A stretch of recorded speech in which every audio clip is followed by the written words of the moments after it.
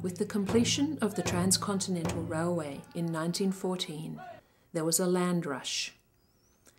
The Burns Lake Band was forced onto reserve lands in 1915, but lost a third of their allocation when the Burns Lake town site was surveyed the following year. When I first moved to Burns Lake, I had an instinctive gut feeling that there was something not quite right here. Really, Burns Lake was stuck in the 40s. We were forced to watch them burn that feast hall down. Indian and Northern Affairs Canada and the village of Burns Lake burnt it down. At that time it bothered me, it really bothered me. It bothered me so much that I broke all the windows in the church.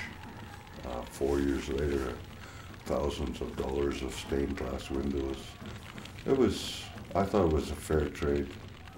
We have seen our base of allocated reserve land go from almost 400 acres and slowly we've been forced onto about 15 acres by the lake, and it's all swampland.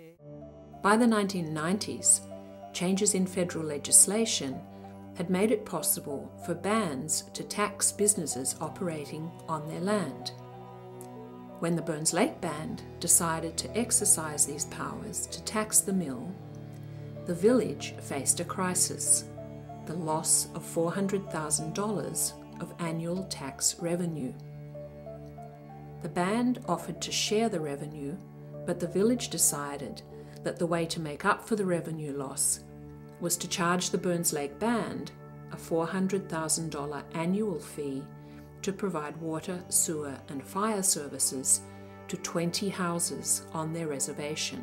The conflict ended up in the Supreme Court. The court assessed the money owed by the band for these services at $8,000 per year, not $400,000. The village, though, continued to insist on their original amount. There was a big wall put up between, and it's still there, between the band houses and the village.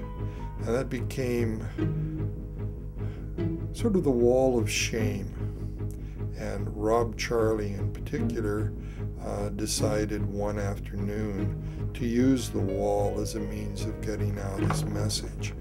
Eventually there was a 60s style protest march down through the middle of town on Highway 16. The Department of Indian Affairs brought in a mediator, and within days the two sides came to an agreement, not only on the service fee, but also, finally, to open a dialogue.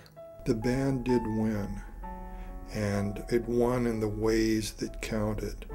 It brought the community together.